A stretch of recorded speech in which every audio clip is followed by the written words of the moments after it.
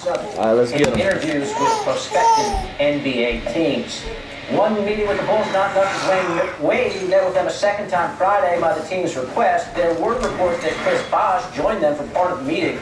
Upon leaving that second interview, Wade did an exit interview about his... Don't cry, Trey. Is it recording? It's recording. It's recording. 4 months old. We're both gonna make our own decisions. Sitting by himself. We're real good friends. And get it, Trey. but you know, we're on 2 different pages right now, you know.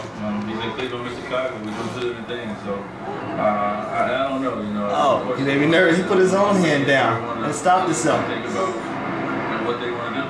This is not That's crazy.